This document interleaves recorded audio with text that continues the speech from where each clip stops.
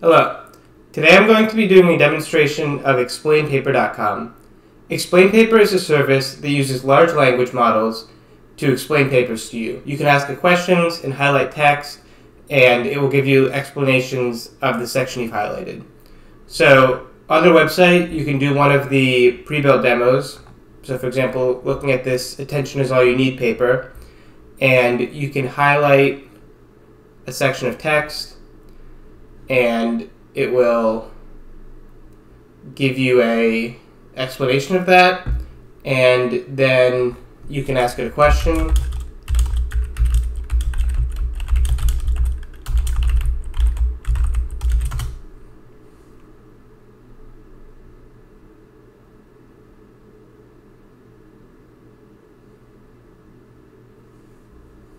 And it'll answer it for you. So I'm going to be looking at a paper I was reading last night that I uploaded to ExplainPaper. So we have here, is encoder-decoder redundant for neural machine translation? Encoder-decoder architecture is widely adopted for sequence-to-sequence modeling tasks. So let's see what it says here.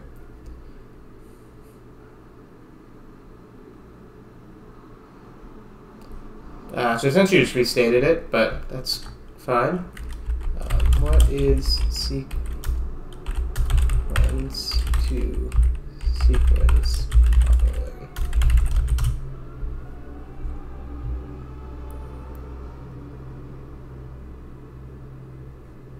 Yep, so this looks very good.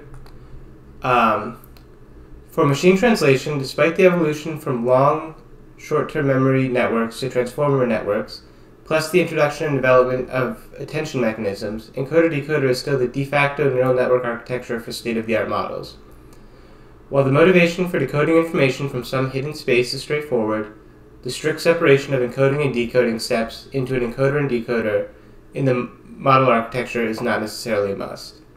Compared to the task of autoregressive language modeling in the target language, machine translation simply has an additional source sentence as context. So this is kind of the heart of it. So let's see what it says here.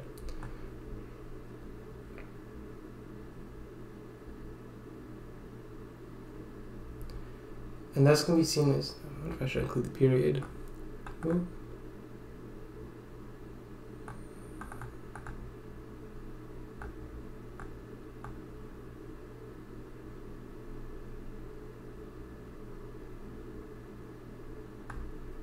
Alright, there we go.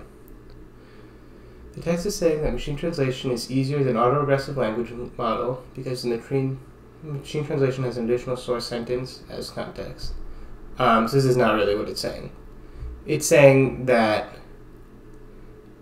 you can do machine translation as autoregressive language modeling, not that it's easier. So let's ask, what is autoregressive language modeling? Autoregressive language modeling is a type of statistical language modeling where the next word in a sequence is predicted based on the previous words in the sequence. This is correct. What are some advantages and disadvantages of using autoregressive language models for machine translation compared to using an decoder architecture? Some advantages of using autoregressive language models for machine translation include that they're easier to train and can handle longer contexts. However, they may be less accurate than encoder-decoder architectures. So I don't know if this is really true, but it seems plausible. Okay, so let's keep going. Given the fact that neural language models nowadays can already handle rather long contexts in the target language, it is natural to ask whether simply concatenating the source and target languages and training a language model to do translation would work. Oh, so I think it may be kind of misinterpreting this in this answer. Oh, well, it's gone now. But it was saying that the autoregressive models could handle, an advantage of autoregressive models is that they can handle longer context, where this is kind of saying that the causation is in reverse, that we can now handle longer context, which now makes autoregressive models more viable. Texas has another word. So this is correct. In this work, we investigate the aforementioned concept for machine translation. Specifically, we experiment with bilingual translation with additional target monolingual data and multilingual translation. In all cases, this alternative approach performed on par with the baseline encoder-decoder transformer, suggesting that an encoder-decoder architecture might be redundant for neural machine translation. Okay, so this has mostly been quite good.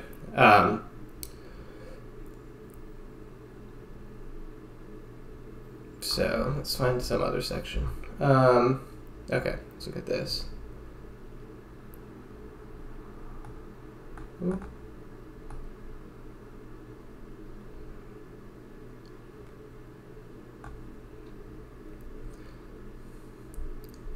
So denoting the source words and subwords as F and the target word subword as E, with running indices J in J and I respectively.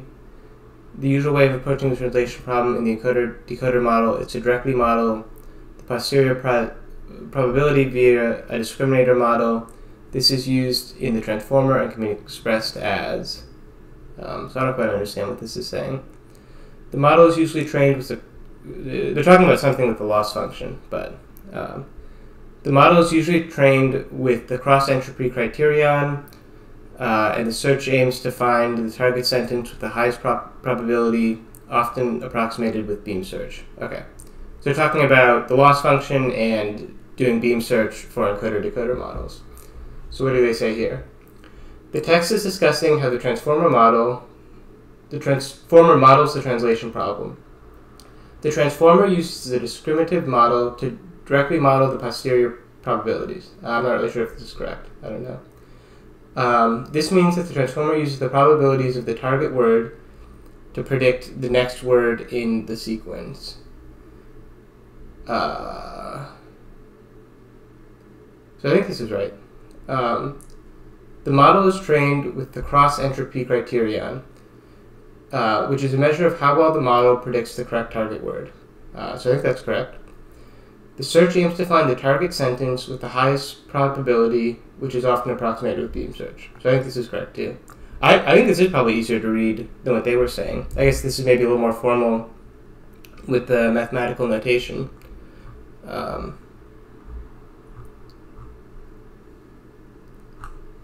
let's look here.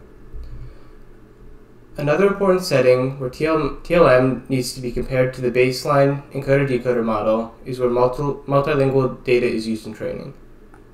So what's TLM? Is TLM like what they're describing here of using the autoregressive model? What is M in this context? TLM stands for Transformer Language Model. Oh, that makes total sense. It is an alternative approach to machine translation that does not use an encoder-decoder architecture. Wow, yeah, very good.